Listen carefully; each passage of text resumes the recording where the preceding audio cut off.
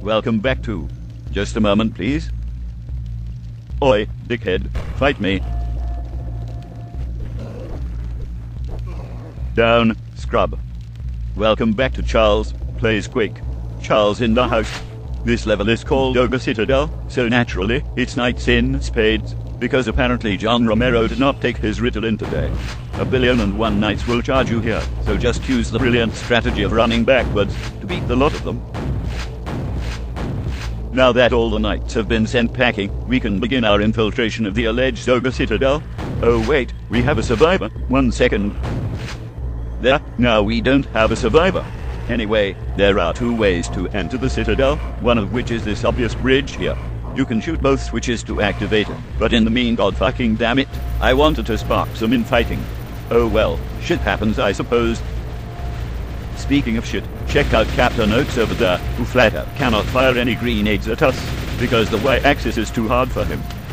Okay, now that we have shot both of the switches, the way is open here. We can enter from this side if we want. Green armor, we will probably return for this later. Let me grab this Amazon, because I'm not going to enter from this direction. There is a pair of easy secrets. If you fall into the moat, ignore the fiends, just head to this tunnel and step on the lift. Under 100 health bonus is yours. The other secret just involves you going commando along this stream, until you reach a small room with a grenade launcher. The room is connected to the back end of the Citadel, but has several enemies in close proximity, so it's the more dangerous of the 2. But we are playing on Nightmare. What do we care? It's tempting to kill all those fuckwits from down here, but no, let's be reasonably legit. So as it turns out, John Romero did in fact take his Ritalin. The level goes ogre crazy at this point, and with any luck, I will be louder than the pinging and bouncing of the grenade spammers.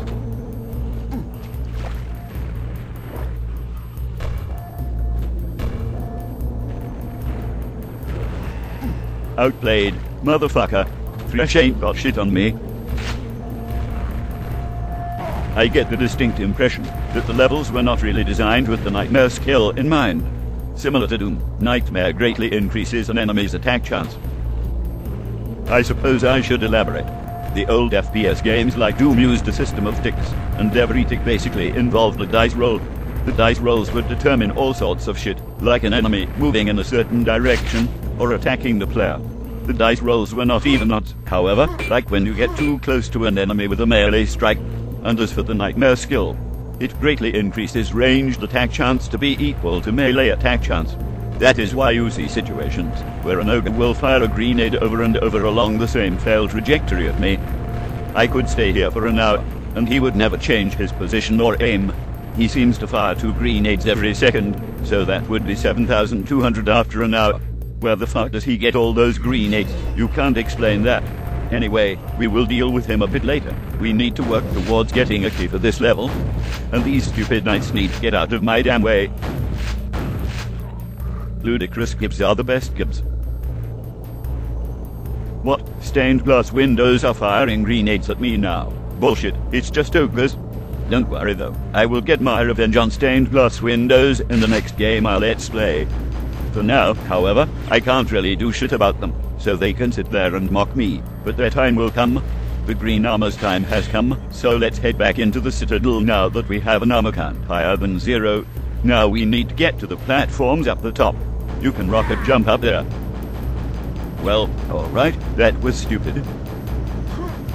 Anyway, as I was saying, you can rocket jump up there using a grenade if you want, but it's really unnecessary. There is a tunnel that will lead up there. Welcome to Charles Plays Ikaruga. Charles in the house. That's the door. That requires the gold key. There is a small tunnel here which will lead up to the top, and we need to travel the entire top section to reach the room with the key. Alright, fine. That's not entirely accurate. You can reach the room without traveling the platforms, but the gold key will be inaccessible, because you must hit a switch to claim the fucker. Now we have reached the platforms, so we just need to reach the switch again. There is also a quad damage up here, which will come in very fucking handy in a few moments.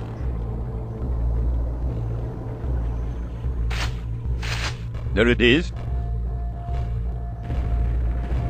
This is how you use grenades, you retarded fucking plebeian. Okay, let's move.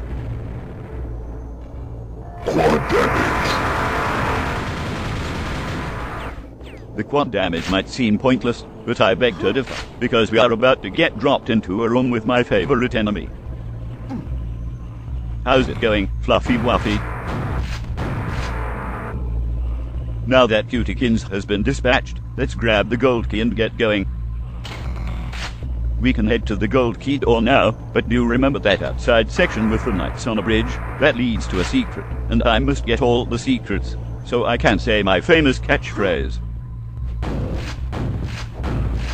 You who are about to die, salute me.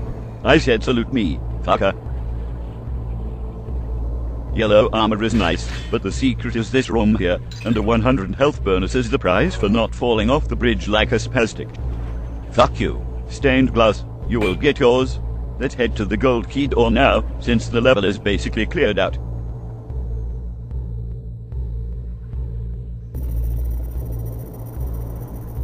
£1,000,000 says there is a fiend behind this door. Big fucking surprise. Well, he jumped off the platform. This platform will lower the instant you step on it, so head over to the other side, and enjoy dodging all the grenades. And the bits of flesh, if you care too. Now for the gimmicky part of the level, a bullshit jumping puzzle. There are a few scattered zombies on these ledges, an ogre being a cunt over near the exit, and a few fiends down the bottom. If you happen to fuck up a jump and fall down, there is an elevator that will bring you up, so not all is lost, but it is a pain in the bum to fall down.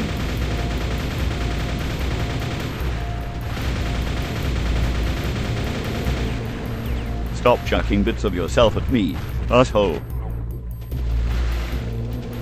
Oh, there is another over there. For fuck's fucking sake, I would fucking fall off the fucking platforms into the fucking water with the fucking fiends, fucking fuckers. Shutting up due to concentration.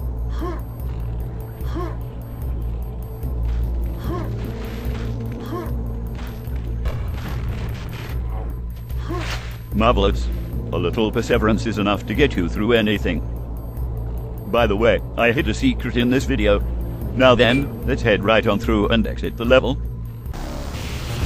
Got all the secrets, as is my modus operandi, like a bruise. And that wraps up this episode. This has been Charles Plays Quake. Thanks for watching as always.